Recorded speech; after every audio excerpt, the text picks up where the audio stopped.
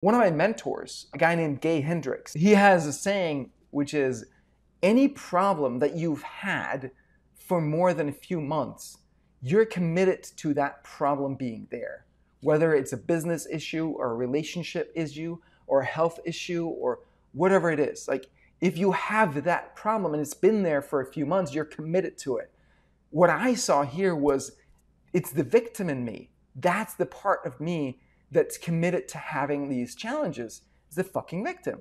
So I really believe that when we have those situations where we feel these fears or the feelings we have, they're an invitation to really go into the feeling and dig deeper and really feel it.